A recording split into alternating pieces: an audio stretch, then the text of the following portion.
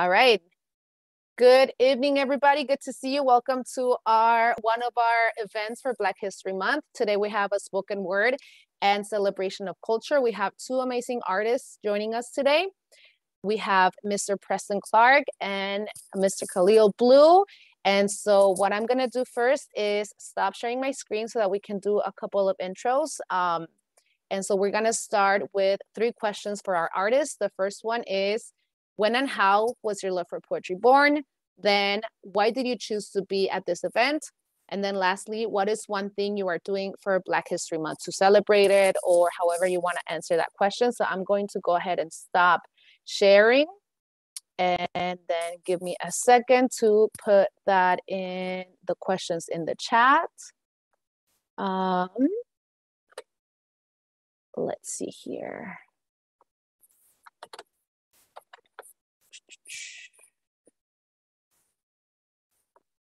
All right. Would either of you gentlemen like to go first?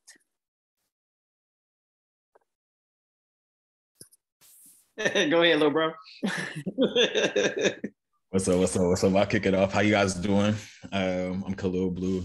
Sorry, I just got to pause. What's up, bro? So good to see you. It's good to be here with you all. Thank you for having me, Susana, and all of you all. So question number 1, when and how was my love of poetry born? It's a little bit of a story, but I was a kid in school that needed a lot of care and attention.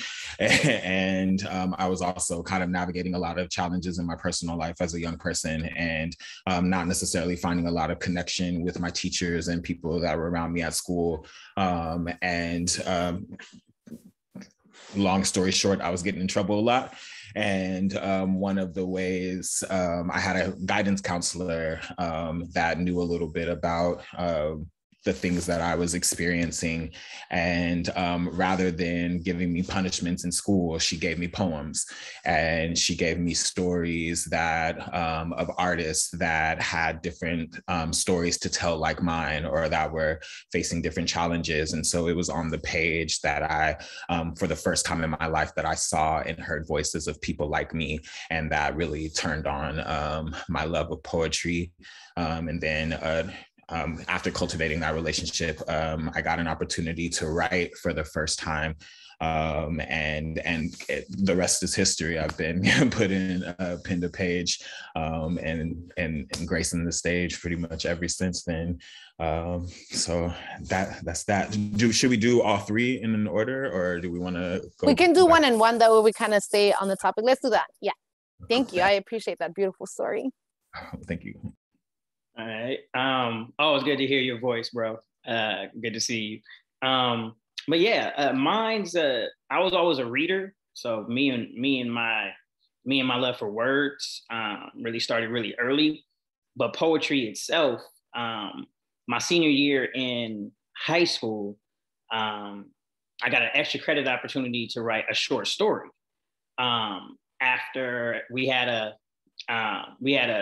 another assignment where we had to write 1 sentence to start a novel. And I wrote mine and I read it in class, and like everybody's jaw was on the floor. And I was like, yo, that was good. And they were like, yeah. And my teacher said, can you make that longer?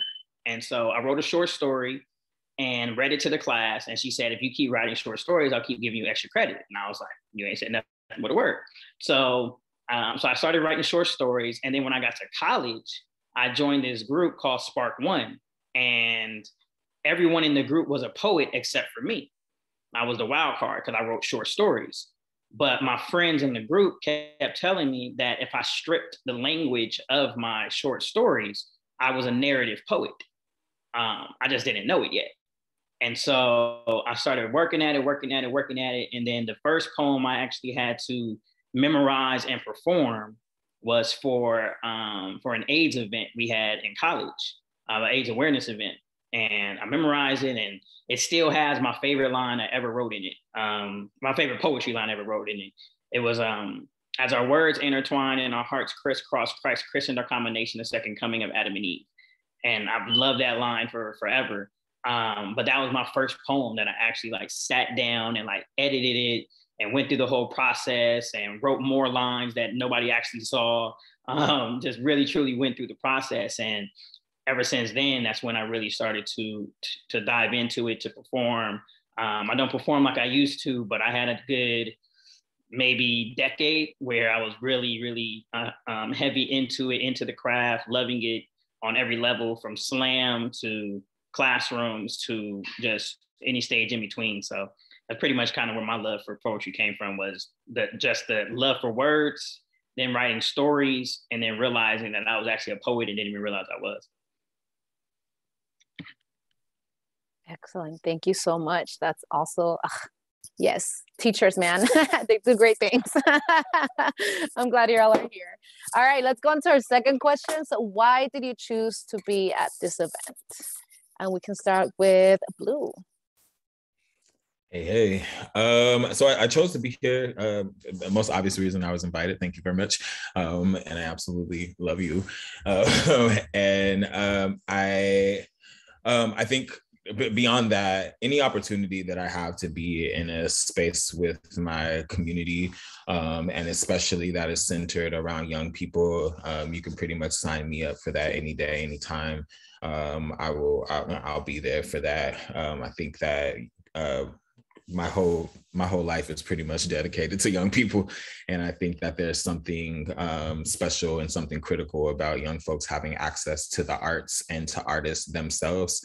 And if it were not for opportunities like this that I had access to as a young person, to see myself in art, or to access things that was outside of my immediate world, I may have not had the opportunity to be here today. So I feel like I think it's important for artists to contribute to these spaces, and for educators, like Azucena, to continue to cultivate these spaces, so that folks like us, so that young people have access to the expansion of folks like us, and all the possibility models that are right next door to them. Because I grew up in the Southeast, didn't always know that my city was as dope as it was. I didn't know that we were that cool. A lot of work went into leading us to believe something otherwise. And so I try to do my best whenever possible to reflect who we are back to the people I care about the most. So beautiful. Thank you. What about you, Mr. Clark? I mean, very similarly. It's very hard for me to say no to you. When you call, I'm going to say yes 99.2% of the time. And Light Blue is just, anytime I can work with kids, anytime I can be in the community, anytime I can educate, I'm always going to be available, or at least try to make myself available. The art scene, and writing as a whole, writing just saved my life, to be quite honest. In moments where I couldn't depend on other people, even those who loved me, like, writing never failed me. Words never failed me. So anytime I can express that to others, and bring others into the written word, I'm always open to doing so. And the earlier, the better. And so the fact that, Lemon Grove is doing such amazing things in education.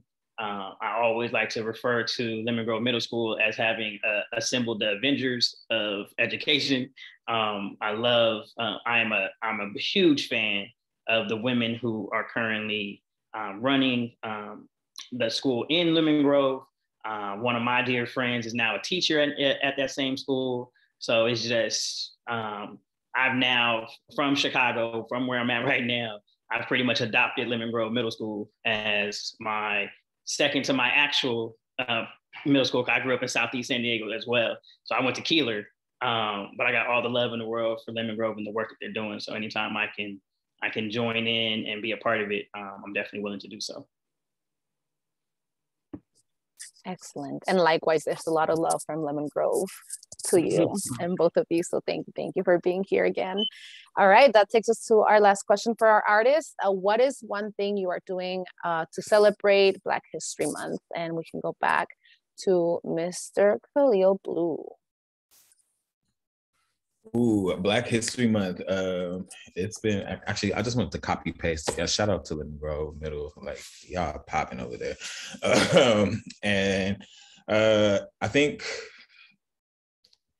Black History Month, I've been leaning more into family history, and like really getting to know myself more and trying to build a stronger connection to my own roots and figure out ways to tell those stories. And so I've been really spending a lot of time with family and doing a lot of work to preserve the history that's present right now.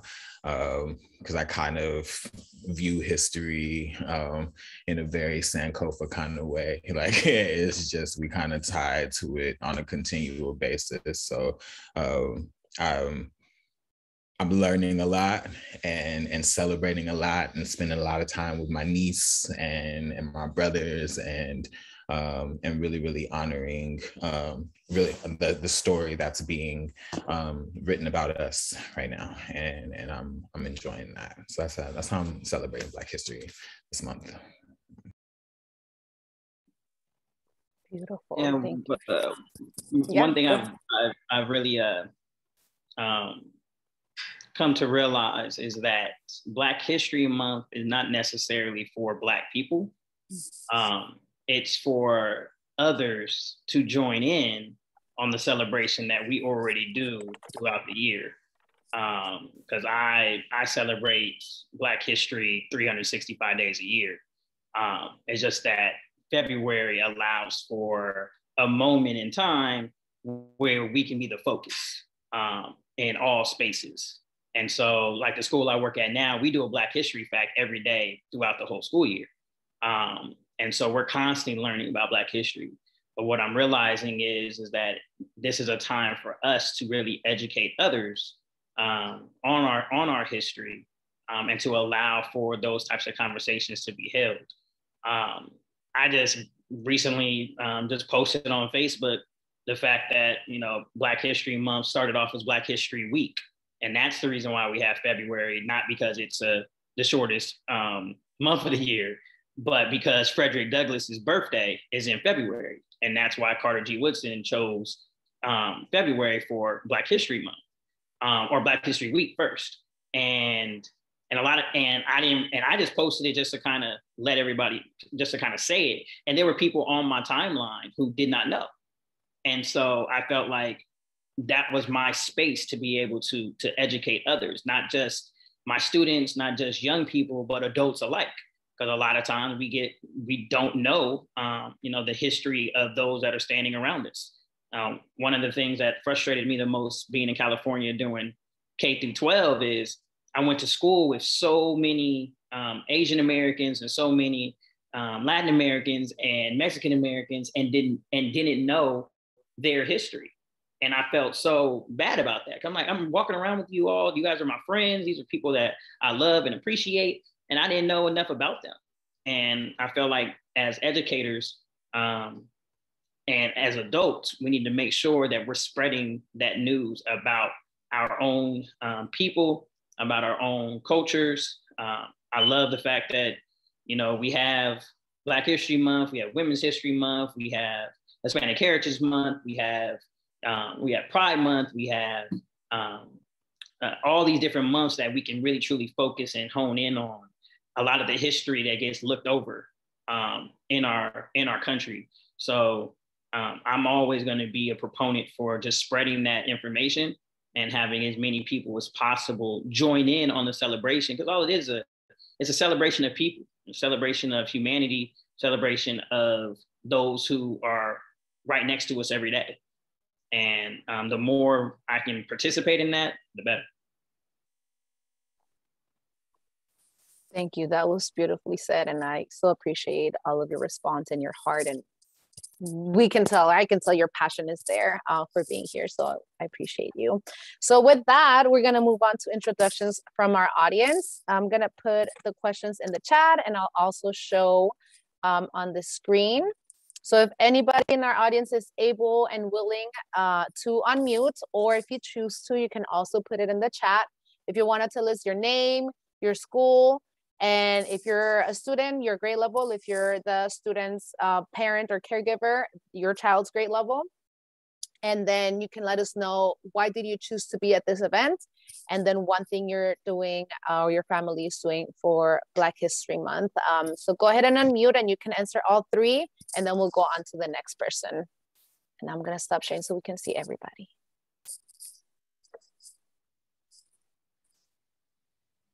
And I see Miss Matao with her hand up. Go ahead. Hi, I actually know Ronald Clark. And what's good, Sarah? How you doing? Oh, good. I'm just good to see you. My daughter is actually here. We won the raffle for your book. I'm sorry I haven't had the luxury of purchasing the first book or even reading it, but I know it's amazing. So definitely gonna get back on that. My daughter attends Vista La Mesa, amazing school, but shout out to Keeler, of course. But you know, I was also raised in Southeast San Diego. So like, kind of to piggyback on what Ronald said, you know, I grew up with nothing but Black friends, you know, and ignorantly enough, like he said, I didn't know much of their history other than what was taught to us in school. So having a daughter now that is Black, you know, I try my hardest to kind of dig in, read, attend events and things like that, you know, to kind of tell her that this is true, but this is more of the truth, you know, of your history. You know, I'm not Black, so I try to read up on as much as I can to inform my daughter so she's not ignorantly walking around thinking, you know, what's what, when she, you know, try to show her what's what, you know. And you know, thankfully enough, she's been able to be blessed enough to attend a lot of Black empowered events. She was in a music video for B is for Black Girl by some of our childhood friends, you know. So it's been amazing, you know, to see her kind of grow and like learn and be willing to learn. I'm very blessed and thankful that she's able to attend this Zoom event today, so she can see that, hey, look, mommy got some cool friends, you know, got some little artist friends, you know. But Black History Month, like you said, is 365 days a year for us, for her, and particularly for her. I emphasize it for her because of, you know, what's going on in the world today. I don't want her to blindly be walking out into the world not knowing what's going on, and, you know, especially for herself being Black, you know. So it's great for me. Love Lemon Grove School District. Love the fact that they attended this event. Love the fact that I actually know people in this event, you know. But shout out to both of you guys. You know, it's amazing the work that you guys are doing. It's amazing for the work that a lot of our Southeast friends are actually doing now, becoming artists, you know, through poetry, music. Love the fact that a lot of my friends are teachers now. So I know that my children will be growing up with a lot of you guys teaching them, you know, and things like that. And like I said, you know, I'm really glad that my daughter's here. You know, she gets to meet you guys. She gets to read these books of local artists. You know, I love buying from Black artists, especially local, you know, just so she can read and see like, hey, you know, Southeast isn't just full of rappers. You know, there's artists, there's poets, there's authors, there's musicians, you know. It's amazing. But like you said, you know, Black History Month is 365 days a year for us in our house, not just February. So shout out to you guys. Shout out to the, you know, the creators of this event. Thank you for inviting us, you know. Yeah, just thank you for inviting us. It's been amazing. Thank you so much, Ms. Matao. And I'm also from Southeast San Diego, so there's a lot of Southeast representation. And I think Ms. Hazlett is also from Southeast. I grew up in Southeast, so Southeast and Logan Heights. There you go. Can I do my introduction real quick? Yes, go ahead, please. All right, I don't want to be rude and pop out. I see my peoples are in here. What's up, Bartholomew? What's going What's on? Hello, Tarazi Hazlett, proud assistant principal of Lemon Grove Academy Middle School under the leadership of Tamara Muhammad and also Vanessa Ruiz, also RISE members. Born and raised in Logan Heights, went to school in Southeast, graduated from Gompers in 98. Yeah, I said 98. And now we're leading the equity work here at Lemon Grove in real time. And we're just happy to be here and having an opportunity to make sure the admin staff reflect the demographics of our students and making sure we embed restorative practices in everything we do and push the needle and thread on having culturally relevant pedagogy in our classrooms, which is a hard task to do every day, you guys, but we're here for it. I just appreciate Susina hosting this event and seeing our Southeast people in the house and just the beautiful representation. And of course, being the parent of a young Black male in 6th grade, Black History Month is all year long. And right now, I think my highlight for him is connecting him with a village of men who look like me. So as he grows up, he doesn't have just me to lean on, but other people and positive images and role models, which I think are very important for young men. So I do have my master's class tonight and I got to pick him up, but I just wanted to hop in, show my face and show my love. And just that, you know, I appreciate you guys and feel free to stop by anytime. We can host an event. We can do something. Lemon Grove is all about making sure culture is represented throughout the school year. Yes, thank you. Beautifully said. And that's what families are asking for, and that's what we want to give them. So we'll be in touch for sure. I know me and Khalil are already talking about some collaboration for some suicide prevention training and good stuff coming to Lemon Grove. Just gonna go ahead and open up space if anybody else in the audience wants to introduce themselves and answer the questions, your name, your school, child's grade level, why you chose this event, and what your family is doing for Black History Month. Hi, my name is Estefania Lopez. My daughter goes to LGAM. Her name is Jacqueline. She's in 7th grade. And I also work for the preschool program in Lemon Grove District. And I'm always interested in Black History Month. I always like coming to the Pan American and just like to learn new things. Every year they have something I always like to join. Before the pandemic, I used to go to, my daughter used to go to elementary in San Miguel. And when they had the Black History Month, we always went in person, but now it's on Zoom. But I like to learn new things all the time, what's going on in the world. We love everybody. And that's why I'm here. And thank you for inviting me, Ms. Garcia. Nice to see everybody. Of course, thank you for joining us. And I appreciate you being so active and going to a lot of our events. All right, anybody else in the audience that would like to introduce themselves before we go on to our performances?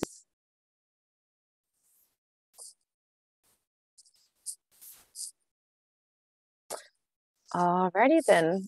Without further ado, then we'll go ahead and we're gonna go ahead and hear 2 pieces from our artists each. So we'll start with Khalil doing a piece, then we'll go back to Preston, then back to Khalil, and then Preston. Then we'll do a Q&A if anybody wants to ask questions, and then we have a few discussion questions to just talk about celebrating identity and culture and what that means for us. So whenever you're ready, Khalil, you can get started.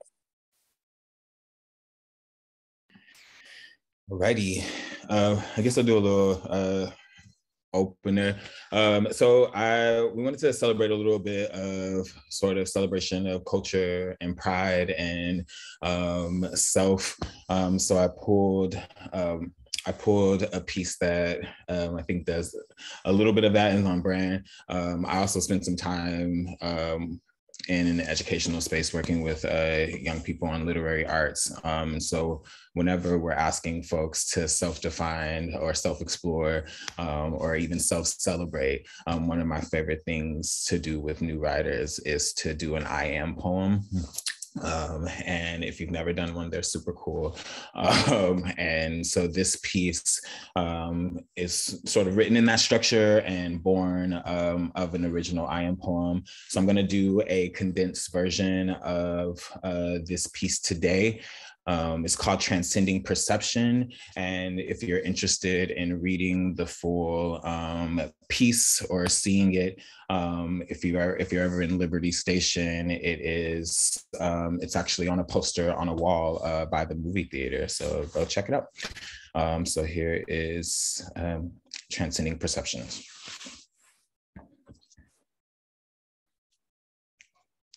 I am a toffee-dusted truth with a freckled splattered history. I am the message my ancestors sent here in a bottle.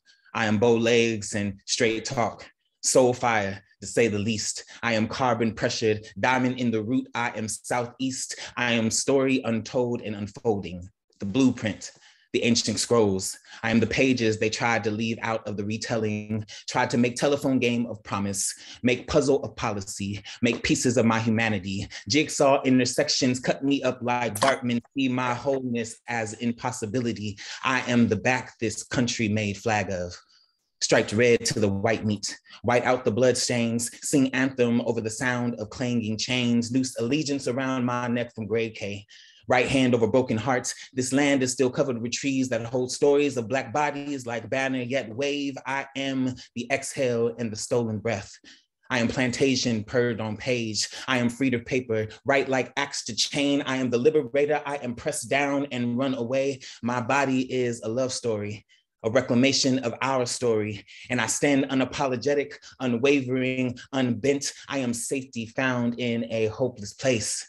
Grandma's hands. I'm fried chicken wings and cigarettes. I am salt and pepper on the radio and lorries on everything else. I am home.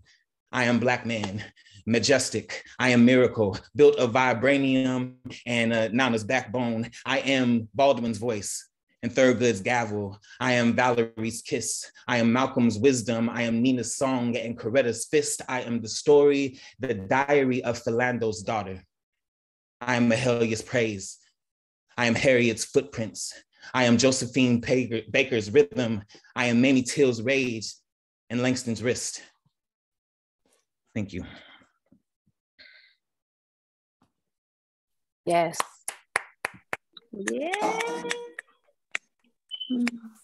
Thank you so much. And I forgot to mention before we got started, whenever there's spoken word, if you're feeling something, feel free to react with a heart or the clap or whatever reaction you want on Zoom. You can clap your finger or snap your fingers on camera. You can add things in the chat just to give that energy to the artist. And if we were live, we could also even shout out and things, but it's just with the mic, it doesn't work out sadly on Zoom, but we'll do our best to improvise. But yes, that was a beautiful, beautiful piece. Thank you so much, Khalil. And we'll go on to Ronald. So this is what I get for going after my little brother. His brilliant self. It was just bars after bars after bars. It's funny with when you end up in spaces of academia with kids, is you go back and realize that too many of your poems are inappropriate. So so finding poems that you actually can do in public settings that aren't adults is always a fun process. So I dug in my bag a little bit, wanted to make sure I stayed on topic of Black History Month and identity. So I found one that I haven't read in a really long time, but hope you all enjoy it. All right. His bones cracked of history. Veins told stories of faraway tales, holding back the blood he shed years ago. He sat down in restaurants, fed food from back alleys, leftovers left over after the leftovers. He wasn't welcome there. Spit on for sitting on empty bar stools, filth poured down his back like a sewage drain. His only solace was praying to whatever deity would listen. He fought on battlefields with enemies on both sides, his only purpose to gain respect from a group of peers who couldn't see his red, white, and blue heart beating. They only saw darkened skin, eyes who'd seen hate since his first blink, feet that had walked miles to school so he could go home and read to an illiterate mother and father.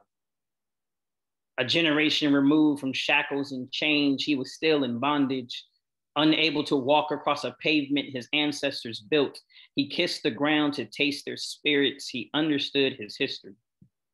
He didn't understand what's become of it.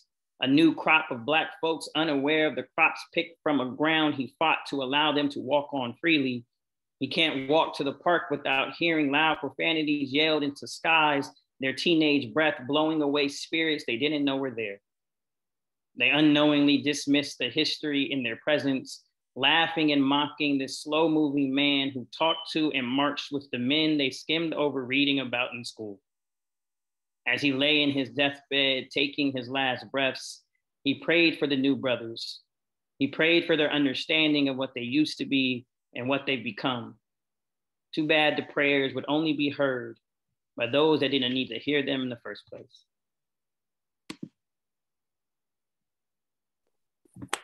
Wow.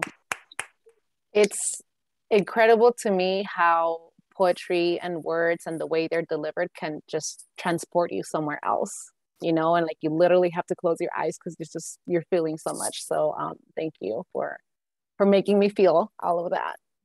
And that was another beautiful piece. Whew, man. Let's go for another round then. All right, Khalil, whenever you're ready. Ooh, okay. Oh man, yeah, like he's got that traveler's cadence. I feel like I can just go on a long walk and listen to that. Yes. I got the second piece I'm gonna do is another one of those pieces we pull for positivity, but it's also one of my favorites. That kind of captures sort of how I feel about these conversations. I think we sometimes, how do I want to phrase this? I think it's important that when we are celebrating Black history, that we celebrate the whole story, right? I think a huge problem that I experience when it comes to talking about history or talking about the life of existing in a Black body, period, is that we love to cherry pick the experience, and we utilize the pieces that are beneficial for us at whatever moment that we're using them. And I know growing up as a Black child that was mosaicked in that way, it was hard for me to understand that all parts of me were valuable, right? And that there was a whole story to tell and an expansion, and that there were so many people that were like me and, you know, not like me, that were important to my story. And so I think that I grew up in my grandmama's house, right? And she was a person that taught me a lot about love and about caring about people and about the way that you treat people and seeking to understand and get to know and build relationships with people are something. Someone earlier spoke to pedagogy. That was the pedagogy of my household, love. And today is my grandmother's birthday. So I'm excited. I bring her in the room with me today. And she is also the Black history in my family. She is the first Black woman in my family. So I'm really, really excited to celebrate her and us and all of you. So this piece is called Planting Seeds. And I'll preface it with these words. We are the minds that hold the visions of a world that we are all dying to live in. So it is up to us to be the difference in the world that we want to see. You see, real change starts as an idea. Then it grows on us all. It is up to us to plant the seeds. So it matters what you say. And it matters what you do. Because if you plant the seeds in the right places, you have the power to grow up in a world that will one day grow from you. I wrote a goodbye letter today. I said sayonara to the old me, my usual ways. See, I've been moving out of darkness and enjoying the rays, thinking about making some changes in a beautiful way. So I've been spending some time with my reflection. I've been celebrating all of the nuances in my complexion, and I am grateful for this buttermilk and honey. I'm grateful for these freckles, for these better to kiss you wits. They're lovely. Mwah. And I've been celebrating you too. Celebrating all of the things that we've been surviving through. And I hope that it helps us stand a little taller, stand a little more tolerant, break through our walls, find out we're rich with so much culture. Yo, it's crazy how we treat some people different for their color. We keep behaving off our misconceptions, but won't get to know each other. But I've got this little notion my nana taught me to spread around, and I let go that maybe we are all one people, just 500 shades of brown, and some are lighter, some are darker, some are bigger, some are smaller, some are thinner, some are thicker, some potato and some patata, and some of us are fly, and others have yet to discover that they have wings, but we're all sharing the same sky, flying towards a similar dream of equality, an acknowledgement that we are all cut from the same. So let's stop spinning hate in circles. Let's stop pointing, passing blame. Let's just embrace each other's weirdness and laugh at all our flaws. We can enjoy each other's company, celebrate and have a ball. We have got to build connections with some intention to be vulnerable, reframe our minds, rethink what we have learned to think is normal. There is nothing stopping us from loving stronger today. We are well aware of the things that we need to fix and the places where we get in our own ways. And so now it is our decision to create the world that we envision. We're guaranteed to make the shot long as we're brave enough to throw.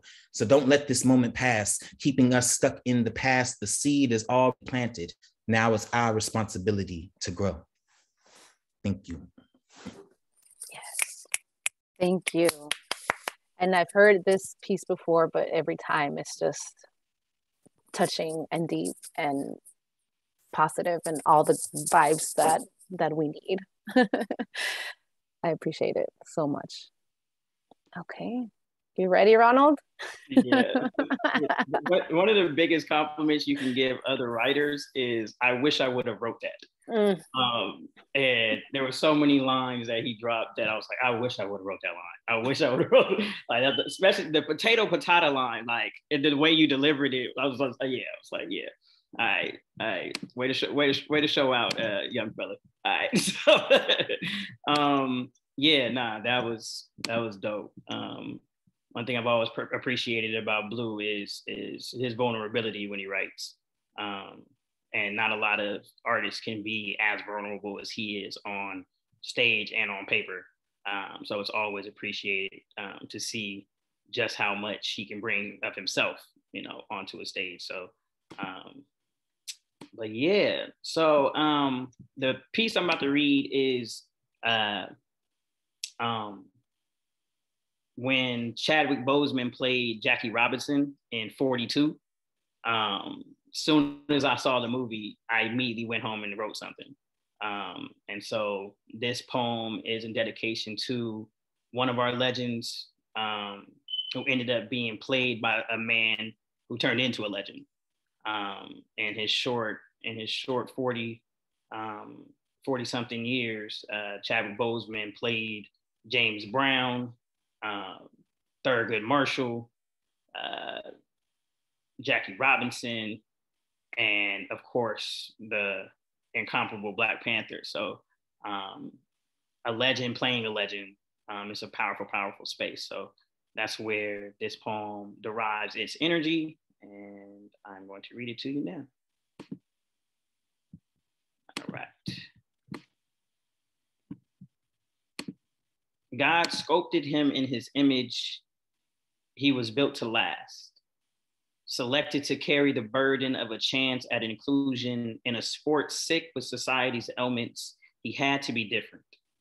He had to be strong enough to not show off his strength. He was faster than everyone, stronger than everyone, better than everyone, but he couldn't tell anyone what we already knew.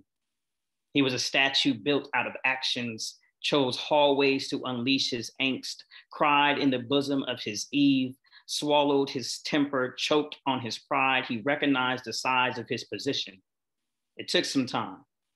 The money was the first enticement. Then he heard the applause and he looked into the eyes of little boys who displayed dark skin like him, dusted their bats like him, sprinted around the bases like him, looked at a racially explosive league and said, I can do that like him. He represented a thing unseen, a Negro baseball player in a white man's league, in a white man's world, taking on atrocities no one could understand but him. He represented his people, even if it started on accident, it ended in purpose. He fulfilled his purpose, leading a slowly forming assembly line of banished talents.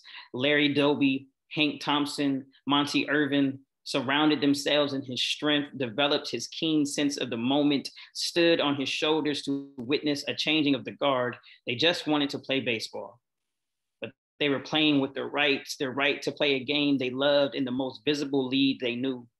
Their departure slowly dismantled the Negro leagues where they grew as men and athletes, but it was bigger than them. They had to do it. He had to do it. Jackie Robinson, why do we take you for granted?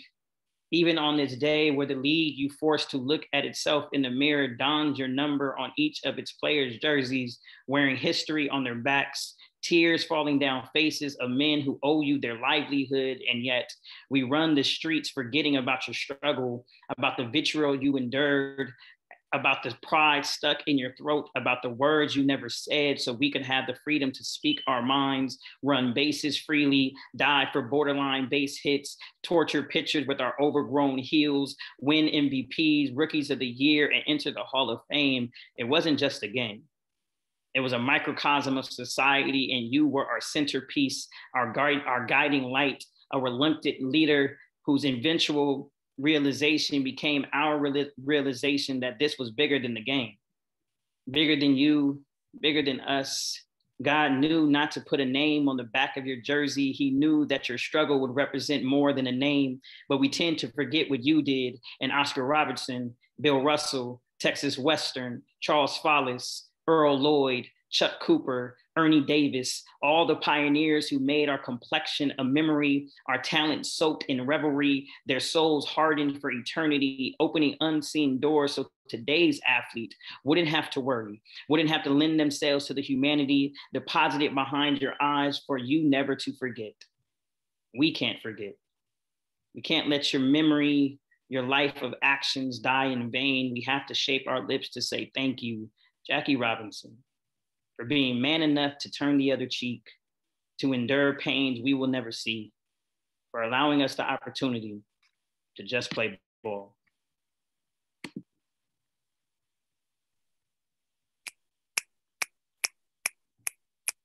Man, two perfect pieces to close us off with the performances. Thank you both so much. And we're heading to the end of Black History Month, so I feel like this is also perfect time to have this moment to celebrate, and just all of your energy and your experiences and how you pour your hearts into the pieces that you write. I think that's why art is so powerful, that you can communicate and transfer that energy to others and use it as a space for like self and community healing. And yeah, thank you for existing, both of you. Bottom line. Okay, so with that, let me take a breath. I want to get us started with our first discussion question. We have about 10 minutes, so we'll try and get through as much as we do, and it's meant to be how it's meant to be. Before we start the discussion question, the first one, if anybody in the audience wants to say anything about what you just heard, give some words to our artists, feel free to unmute as well.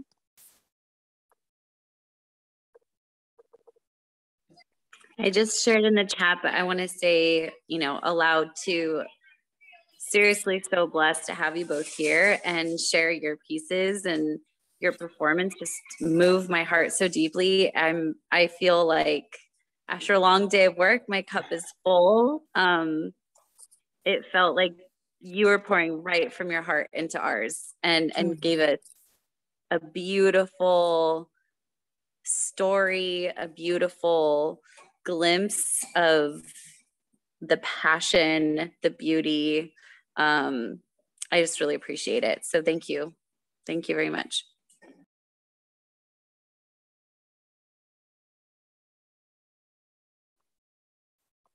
Anybody else want to share anything before we go to our discussion question?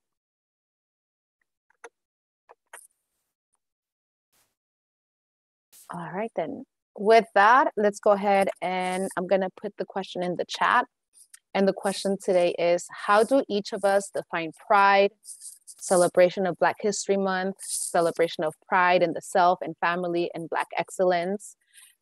Interpret that as you may, and whoever feels that they want to start us off, feel free as you get called into the space.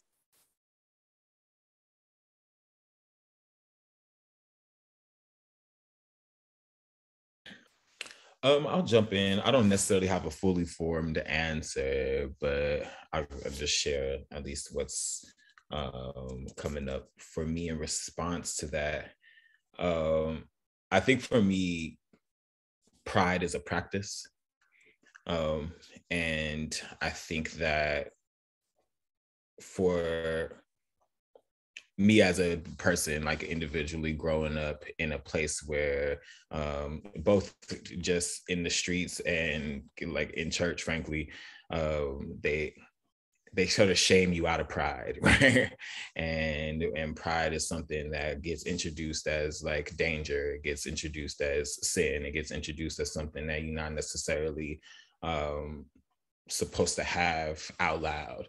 And I think that in these days, and what I try to model and invite the young people I share space into is understanding like pride is a practice of self-love, right? It's a practice of noticing. It is a practice of pausing and celebrating on purpose, even in the micro.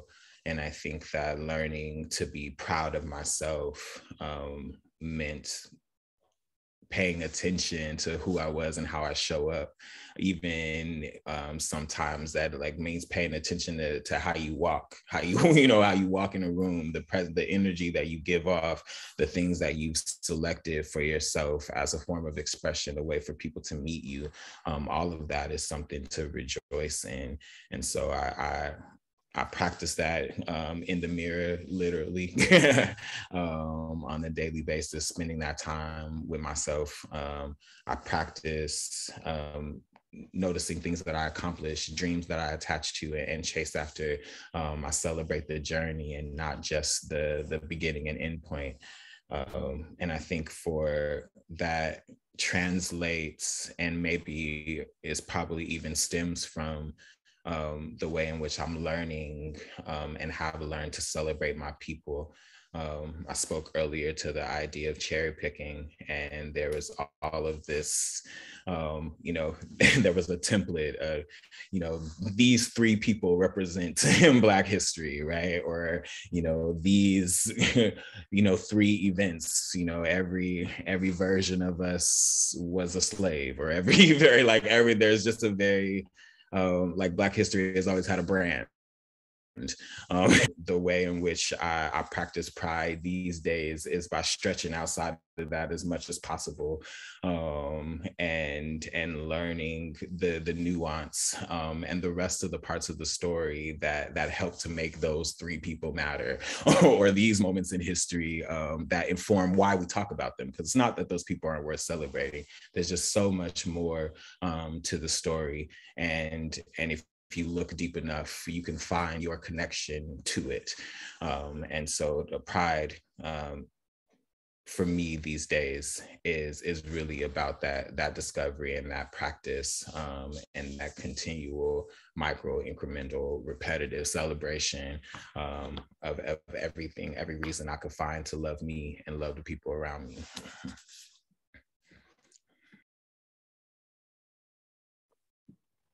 It's funny, Blue, because we tell kids, we tell people to have high self-esteem, and then when they showcase high self-esteem, we tell them to be quiet and be humble, and which is the weirdest thing. Nobody does anything well without confidence. So if you're going to constantly be beating the confidence out of people, then you're actually perpetuating a contradiction. And I had to learn, because people tried to beat my confidence out of me for years and years and years, because they viewed it as something bad.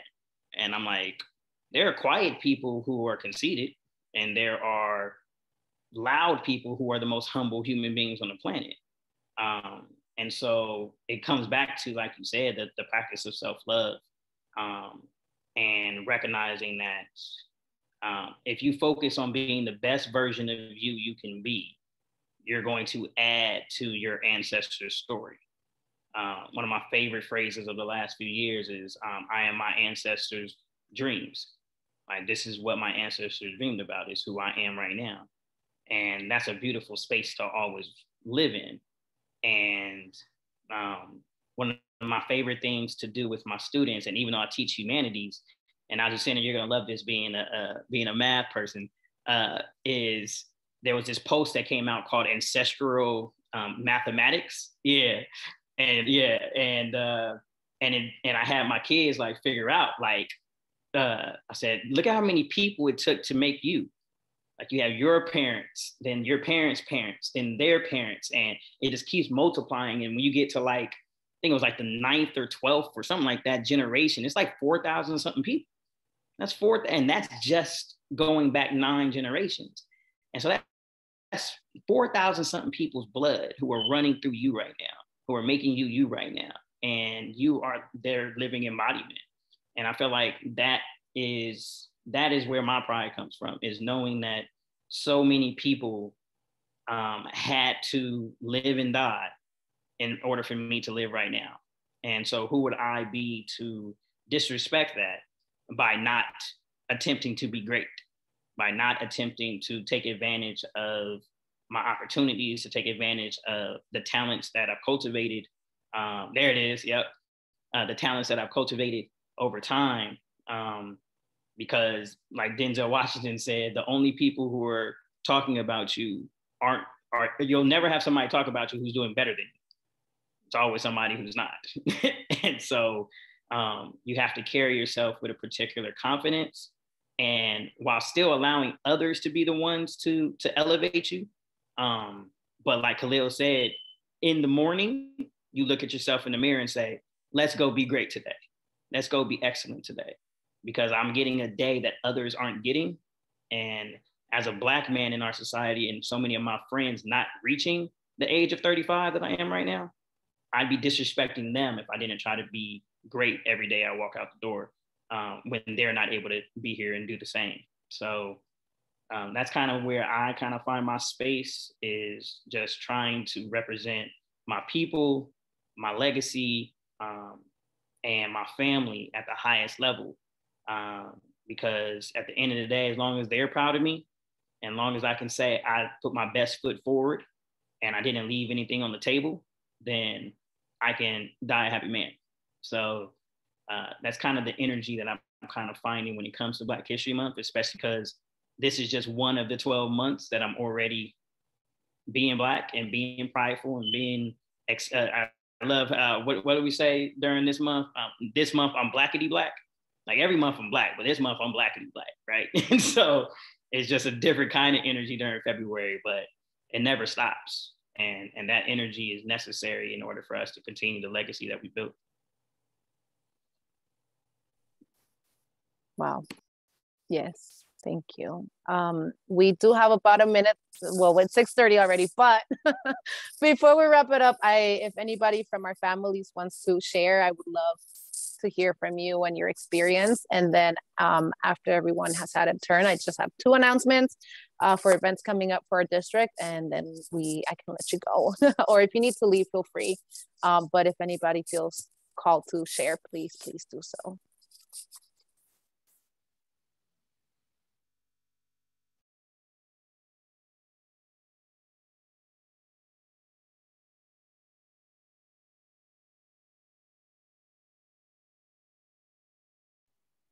I want to say, okay, me and Joe went to the same college, baby. So we both went to Hampton University. That's my big brother, right? What a small world, man. Dang. Everybody knows Ronald. Yeah. Ali said it. Sarah's brothers I've known since second grade. So Man. yeah. Tell him I said. I will. He's actually kind of listening in, kind of eavesdropping outside, so he can hear you. Oh, okay. I think just real quick. I think my experience with Pride, like I said, I grew up with nothing but Black friends. You know, it wasn't until high school that I had a more select friends, culture-wise and race-wise. But my daughter, I think, is the only student from the Lemon Grove district that's actually here on the Zoom. But she's kind of shy right now. But like I said, you know, I try to encourage her to like attend events like this so she can see other people who look just like her. You know, I think we can all agree that I can say from my own experience, I didn't grow up with a lot of kids that were mixed race, you know, so it's a little different now that we have a ton of kids that are mixed with Black, you know, Islander, Mexican, you know, all those different cultures. But I think one thing, like I said, I try to encourage is for her to attend events with people that look like her, you know, because unfortunately, you know, she's not just someone, you know, people look at her and she's Black, but then some people look at her and she's not Black, you know, so it's kind of hard for her to stay encouraged. So, you know, like I'm texting back and forth with her right now, you know, just telling her, just listen to these guys, you know, this is my friend, you know, like just listen to them, be encouraged, you know, so that she can take pride, you know, in who she is as a person. You know, she didn't get to pick who she is. She didn't get to pick how she looked, but to see you two amazing artists could possibly encourage her to see that our district is full of Black excellence and Pan American excellence, just minorities in general, you know, I think will encourage her and other kids, you know, to say, hey, I'm Black and I'm proud, you know, I'm Samoan and I'm proud, I'm Mexican and I'm proud, it don't matter, you know, like I'm proud, you know, like you said, pride is self-love, and that's what I try to encourage her daily, you know, so I hope that she gets that at least from this event and other events, you know, that try to preach that to our kids. You know, it's a different time that our kids are living in. So like I said, thank you to Lemon Grove, thank you to everybody, thank you to the YouTube artists, you know, Khalil, Lil Ronald, you know, thank you guys, you know, for putting this together. It's amazing, you know, and I hope my daughter can at least take that away from this. Yeah, man, you know somebody know me for a long time when they call me Lil Ron. I was just gonna say, like, when was the last time you heard that one? Lil Ron. A little Black history for you. Man, you had to have met me before I turned 18 to call me Lil Ron, because I left Black history history on the West Coast. Hi, Ivana. I hope I said your name right. Hi. Do you want to share something with us? It's good to see you. That's my baby, guys. Yeah. Look at all that hair. I know. Beautiful. I grew up Black and wasn't able to really say anything because I was a really shy kid.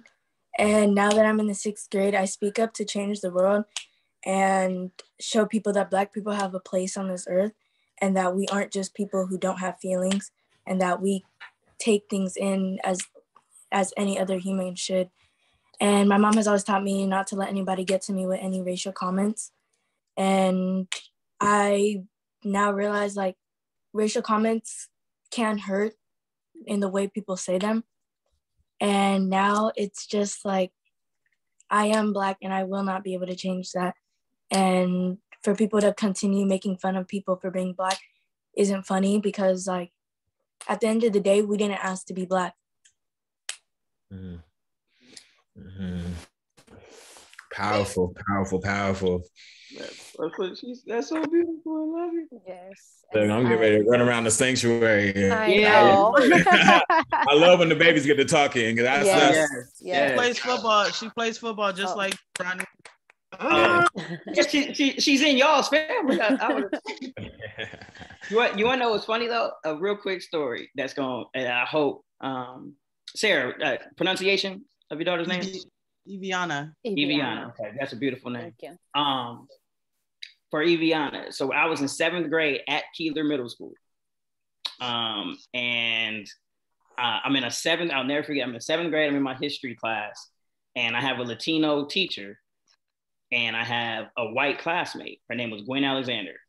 And she was sitting in front of me, and she asked our teacher, why wasn't there a white history month? And so I raised my hand and said, can I answer this? And my teacher was like, sure. And I was like, so I turned to her and I said, we learn about y'all all year. I said, we get 1 month for you to learn about me. I know way more about you than you'll ever know about me because of the way our schools are set up. And so I answered it. Fast forward 20 some odd years later, well, not 20, maybe 15 years later, she finds me on Facebook, the girl that I said it to, tells me that she's in school for educational, like racial policy within education or something along those lines at UCLA. And she tells me that what started her on her journey was the comment I made to her in 7th grade. And so I tell you that, Eviana, because always speak up, because you never know who's listening. You never know who needs to hear you, and you never know what impact your words might have on someone. So I love the mentality you already have. Keep that up, because you have no idea what kind of impact you could potentially have on somebody that can change their life. So keep that head exactly where you're at. And I'm looking forward to hearing great things about you in the future. Beautiful. So 2 comments and then the announcements to wrap us up.